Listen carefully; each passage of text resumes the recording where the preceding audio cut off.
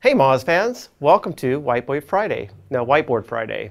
I'm not Rand. I'm Danny Sullivan, the founding editor of SearchEngineLand.com and MarketingLand.com. And because it's 8,000 degrees here in Seattle, Rand has decided not to be around, and I'm here sweating like a pig because I walked over here. So I am very excited to be doing a Whiteboard Friday. This is my first solo one, and I'm told I have to do it in 11 minutes and in 1.5 takes. No, just one take.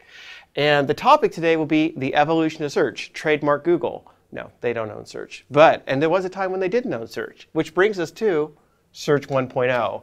Did you know, kids, that search engines used to be multiple? That we didn't talk about Googling things? We actually used things like AltaVista, Lycos, and WebCrawler. Do you remember those names? There was things like OpenText and what was that other one? Magellan. Well, these were search engines that existed before Google, and they went out onto the web and they crawled up all the pages, about a dozen pages that existed at the time, and then we would do our searches and try to find how to rank them all up. And that was all determined by just the words that were out on the page. So if you wanted to rank well for, I don't know, something like movies, you'd put movies on your page 100 times in a row. And then if somebody else wanted to outrank you, they'd put movies on their page 150 times in a row, because the search engine said, hey, we think relevancy is all about the number of words on the page, and a little bit about the location of those words. The words that were at the height, the top of the page would count for a little bit more than if they were further on down below. Bottom line is, this was pretty easy to spam. The search engines didn't really want you to be doing better for movies because you said the word movies 150 times over somebody who said it 100 times. They needed to come up with a better signal. And that signal, they took their time getting around to. Long story short, they weren't making a lot of money off of search, so they didn't really pay attention to it. But Google, they were sitting over there thinking, you know what, if we create a search engine, someday someone might make a movie with Owen Wilson and Vince Vaughn. So let's go out there and come up with a better system, and that brought us into Search 2.0. We are now here.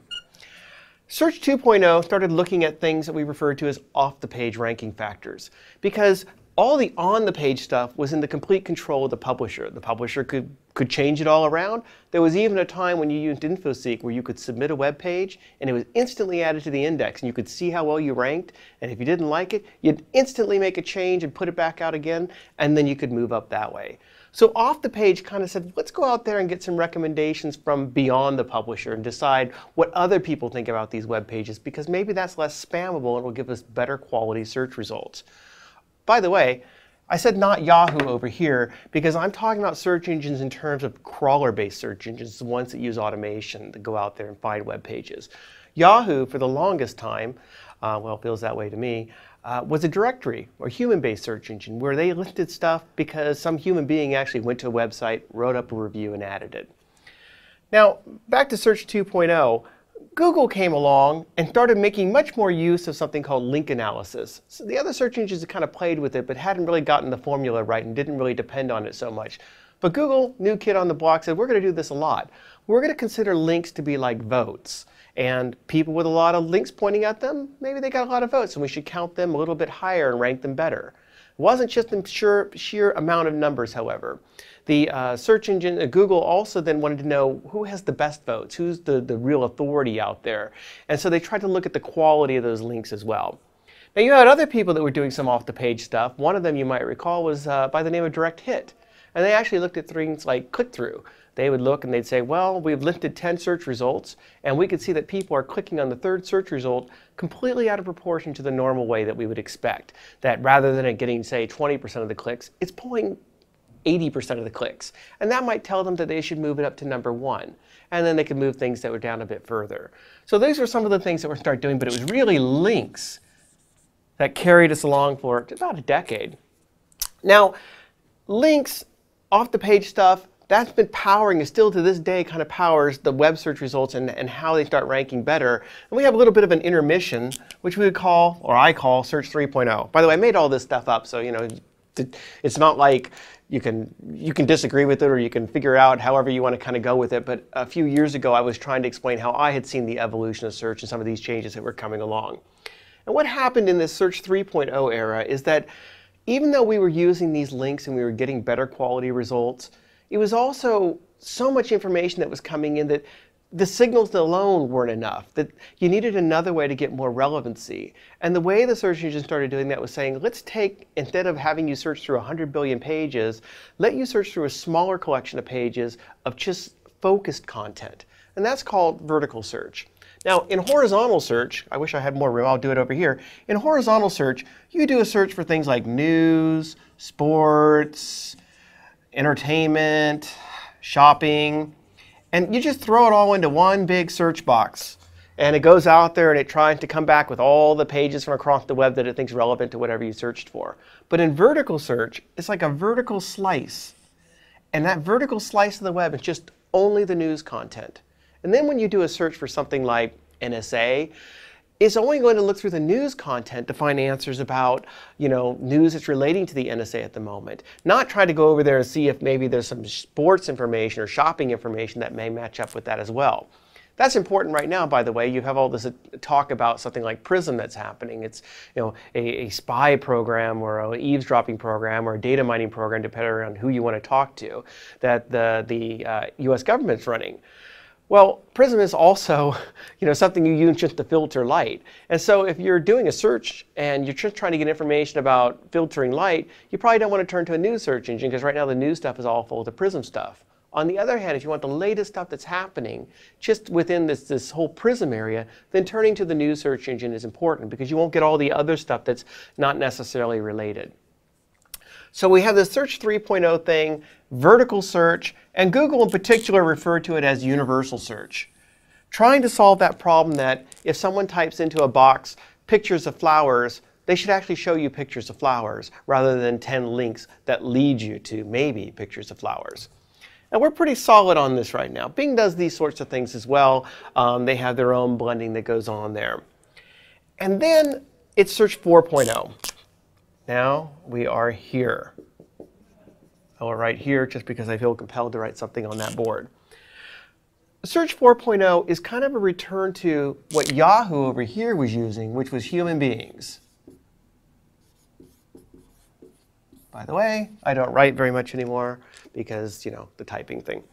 To return to using human beings, one of the biggest things that's happened with search engines is that they, in a very short period of time, completely changed how we sought out information. Thousands of years, if you needed to know something, you talked to a human being.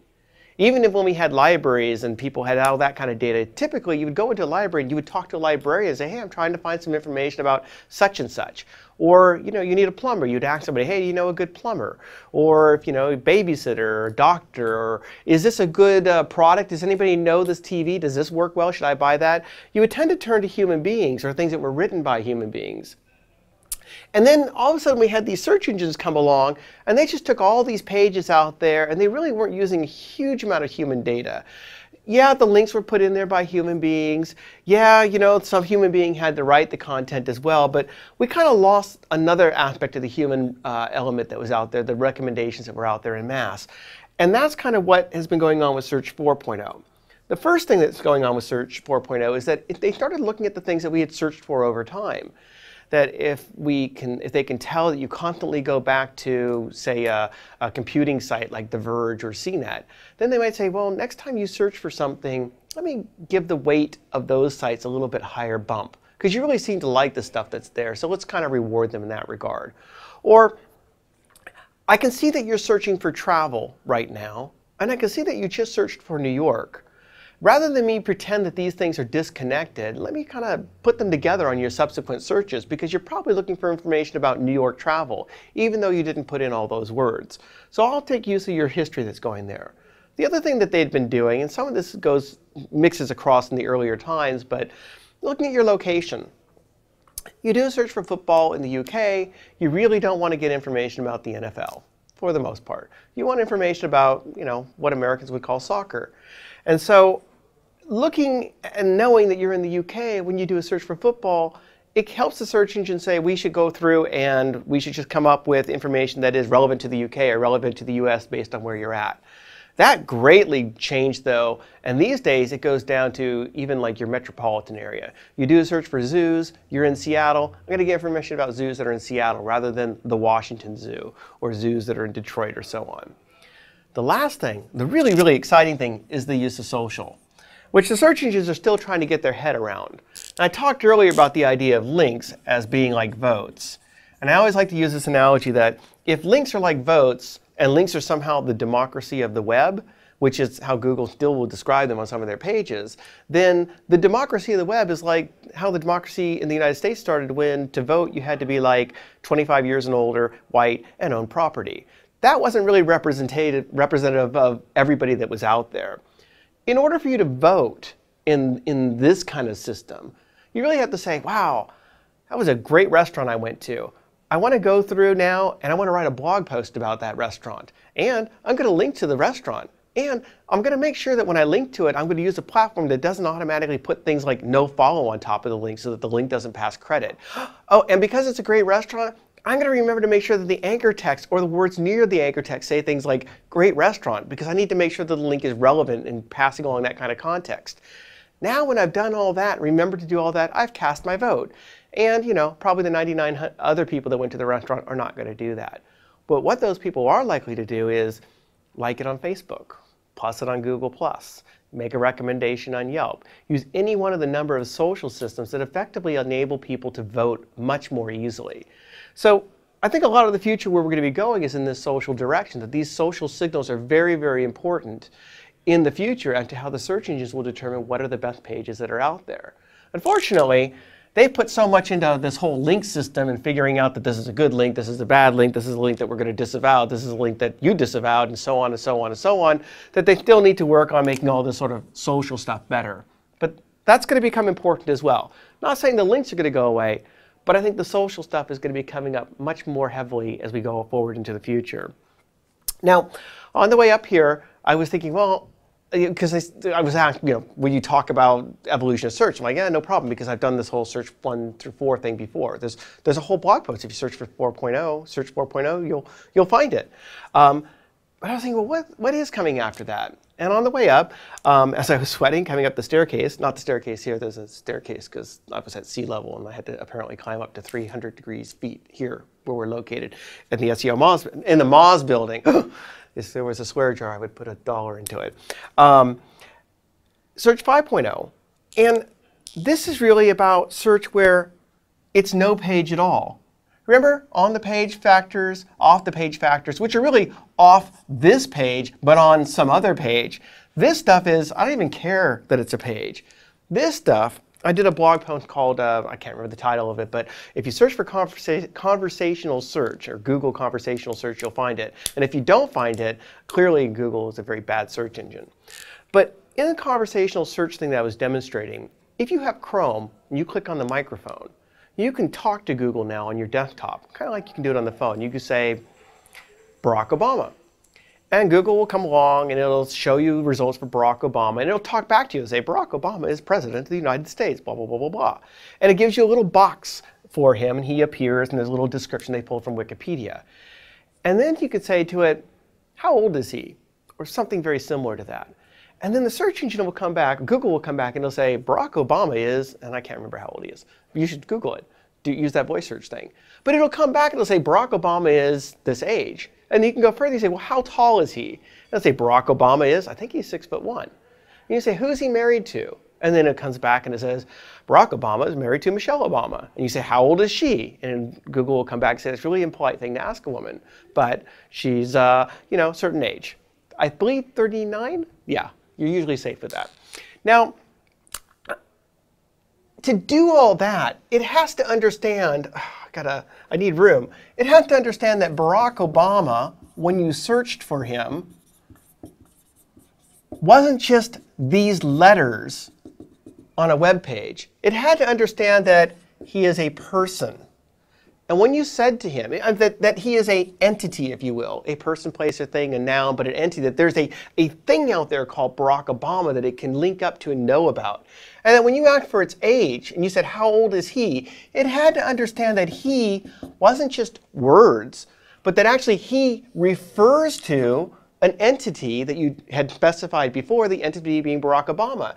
And when you said his age, that age wasn't just a bunch of letters that match on a web page, but age is equal to a value that it knows of because Barack Obama has an age value over here and it's connecting it there. And when you said how tall he is, same thing. That tall wasn't just letters, but tall is actually a height element that it knows. That says height, trust me.